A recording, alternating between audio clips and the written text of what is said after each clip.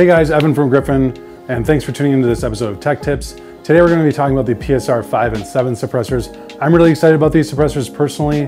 One of the first cans I ever bought when I was, many years ago was an OpSync 12th model suppressor from the famous, SPR series of rifles in an early global war on terror.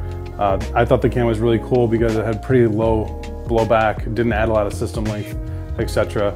Other people were doing those types of silencers at the time, and Griffin was also doing those types of silencers, the Rista and the SPR. Those suppressors we kind of legacied because muzzle device mounted silencers, traditional silencers, was kind of the focus, and we did a lot of R&D on those silencers, got their performance way down, or way up, and sound state and sure way down. And so finally we had a break a couple years ago and started having some more time to do R&D on over-the-barrel silencers again. And so we brought out these cans. They've been in the works for a long time. They're super high performance, very lightweight, but also super good for sound performance, blowback reduction, etc. So really excited about them. The PSR 5 over here is the 5.56 version. This is the specific 223 version. It's going to be just a little bit shorter than the 7. It is 8.4 inches in length, whereas the 7 is 8.9 inches in length. Now, keep in mind that when you actually mount the silencer, the mounted length over the muzzle device is only going to be about 4 inches or so, 4.5 inches, something like that. So most of the system length in the silencer is actually, or I should say about half of it, maybe a little less than half, is behind the muzzle of the gun. So it keeps the package really compact. That's why people really like these types of silencers, because it keeps the gun overall length short.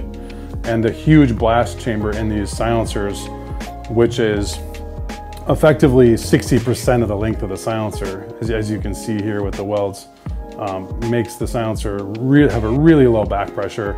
We put 6 different patents into this product, so a lot of utility work, a lot of intellectual property work are in these suppressors, from the mounting system to the flash cap to the wrench geometry, the internal EcoFlow baffles. There's just tons of tech in these cans. So without further ado, I'm going to get into the specifications. Like I touched on, 8.4 inches on the 5, 8.9 inches on the 7. They're both a 1.5 inch outside diameter. The 5 is 14.9 ounces and the 7 is 15.8 ounces. So very lightweight.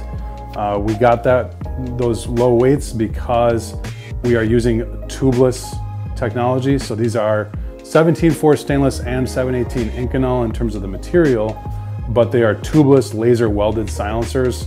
So the weight is just really low, although the durability and the service life is high.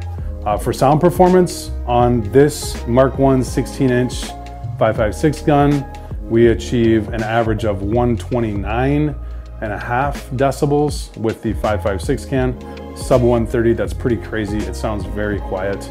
And for the 7.62 version, for the 30 cal version, on a 16-inch AR-10, so basically like this, except an AR-10, which would be the 7.62 millimeter or the 308 Winchester, we're getting 137.6 at the muzzle for our peak decibel readings. And that's using the best equipment out there, the B&K Pulse system, which is a great system. So features on the product, like I said, it has the pressure reduction cap on there. This was a design workup to allow the EcoFlow baffles, which are internal, the blast reducing baffles, to work so that the sound pressure is as minimal as possible. We carry that technology through to the end cap, so the end cap also breathes. These slots are tuned such that our flash is also mitigated as much as possible.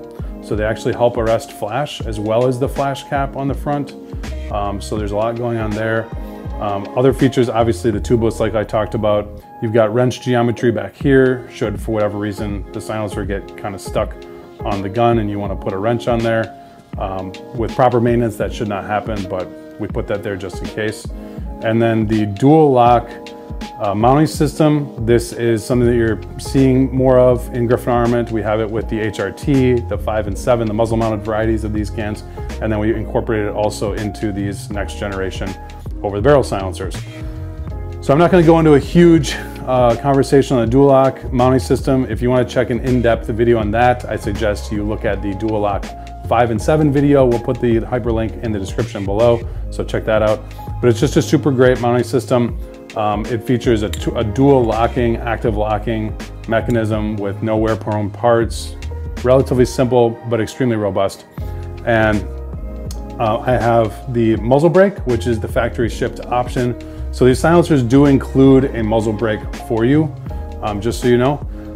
And the only difference with this DUAL-LOK muzzle brake versus the muzzle mounted options is that the taper that the silencer rests against is way forward.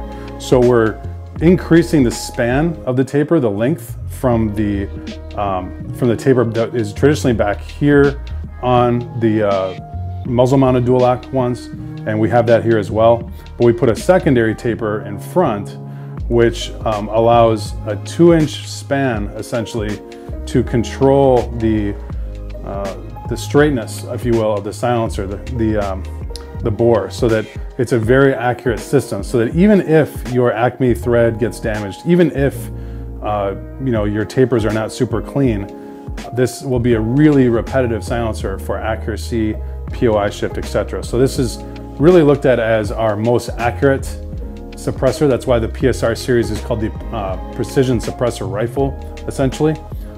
So that's pretty much your features and rundown. For the muzzle device options, we have the muzzle brake like you see here, but then we also have a flash hider. So this is a 3-prong tuned flash hider. Just a really high quality flash hider. If flash is your #1 concern, then go with the flash hider. This does not come with the suppressors. The muzzle device that comes with the suppressors is the 2-port Paladin muzzle brake.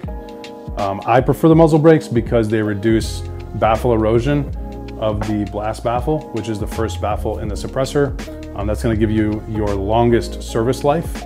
But if you are a professional marksman, perhaps on a SWAT team or a sniper or someone like that, you may want to have the flash hider just in case you have to take an unsuppressed shot and you want to stay completely clandestine and unseen. So those are your options. The muzzle devices are available in 1/2 x 28 and 5/8 24, both 22 caliber and 30 caliber. Getting onto the mounting demonstration, I'll show you that, guys, really quickly. So I've got the DUAL-LOK or PSR 5 here. I'm just gonna make sure this is unlocked. So I'm gonna pull back on this locking ring, twist it to the center unlock position, and then I'm gonna index it over the muzzle brake like you would normally, and tighten this thing down. Give it a nice firm twist at the end. Just a nice little tight grasp. You don't need tons of force on this, but you don't want it to be loose either, okay? So you want it to be kind of tight on there. And then we'll take that locking ring and just twist it, snap it back so that the rear of the locking ring is flush with the rear of the suppressor. If you have it in this configuration here, this would not be locked. You'd want to go to the other locking position. There's 2 locking positions, so one of them will always work for you.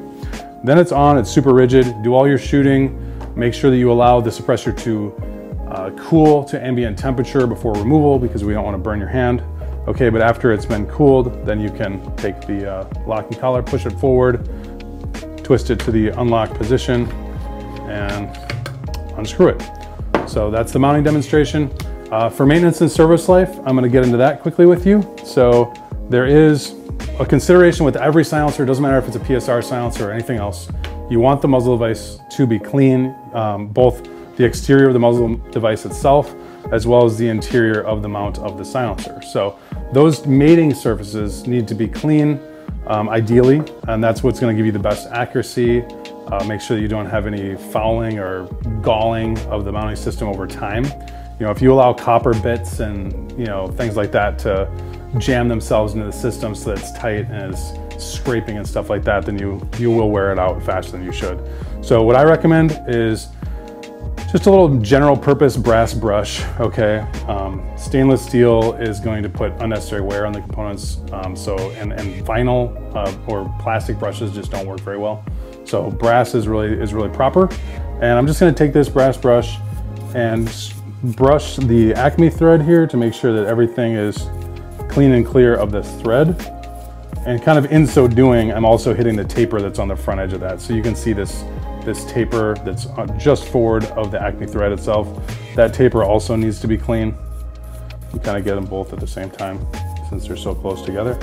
All right, the splines, they're not really gonna see any buildup of carbon or anything because this taper is going to seal the suppressor so that carbon and copper can't really come backwards.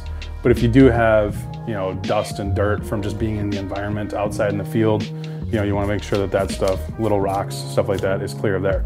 Everything forward of here really does not matter except for the taper on the end of the muzzle brake. So that is an interfacing taper.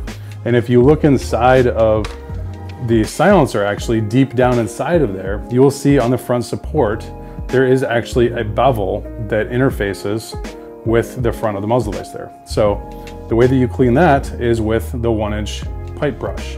Okay, we use Odie's 1-inch pipe brushes for this mounting system. So you just put that in there. I like to turn these back and forth, you know, for 5 or 10 seconds, just to make sure that I get all my stuff up, all my debris out of there. I tip the silencer up so that gravity can do its work and stuff can fall out if there is anything in there, okay? And then with this mounting system, you want to go actually past this to the next front support. So you want to go past just the mounting system so that you can also brush that front taper support that we were talking about. Okay. Boom. So that's pretty much done. Now what you want to do also with it that I recommend is use some anti-seize. Now you can use stuff out of your toolbox if you want to. Granted, that stuff is usually a lower heat rating than what we would really suggest. Griffin Armament suggests a high heat resistance anti-seize product. We carry LOK-Seize 2020 on the website. You can buy a little bit from us or you can find it on industrial websites.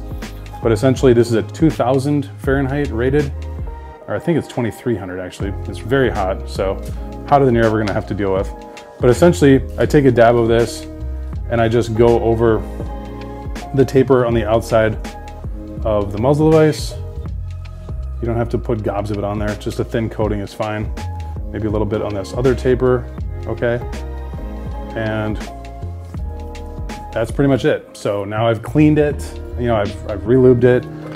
Now when I go to the range next and I do a lot of shooting, I'm not gonna have to worry about any copper binding or anything like that because I cleaned the mounting system, I lubricated it properly.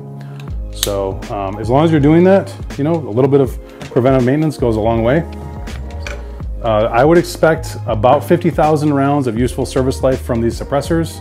Like I said, they are 17.4 stainless steel and 718 Inconel. So the grade of material is really great. They'll pretty much last a lifetime the way that most of us shoot.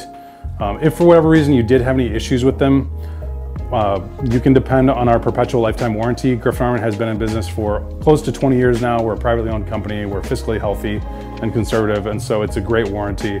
Essentially, if you have any issues at all, they're just kind of out of the norm. So not like a general wear or something like that, but let's say for some reason it just gets bound up or it's not working for you, contact our customer service department. They'll get it situated right away.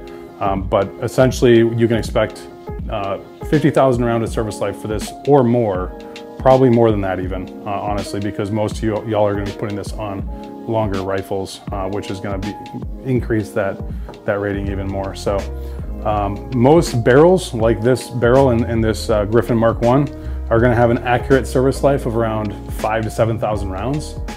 So that kind of gives you a little bit of a mental note in terms of the silencer will generally outlast many barrel changes to the host weapon. So really service life is nothing to worry about. But that's a good discussion on that.